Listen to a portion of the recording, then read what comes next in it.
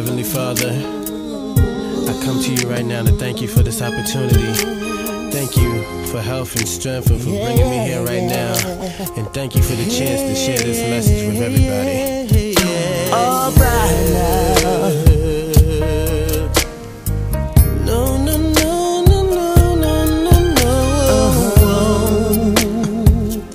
Yeah. Come on now. Yeah.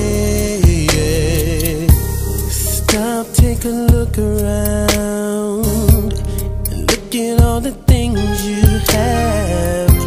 Some don't even know their mother, and some have never seen their dad.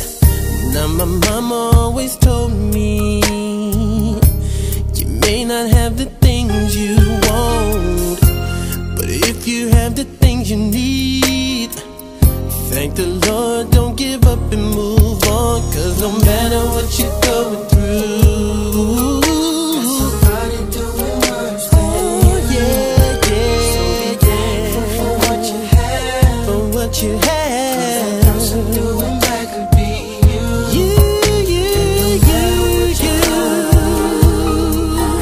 There's somebody doing worse than you. So be thankful for what you have, cause there's always somebody worse off than you. Listen, some people don't know just how blessed they are to have someone to love in a world so cold and so dark. To you it might just seem like what you have is not enough. Take a good look at the news.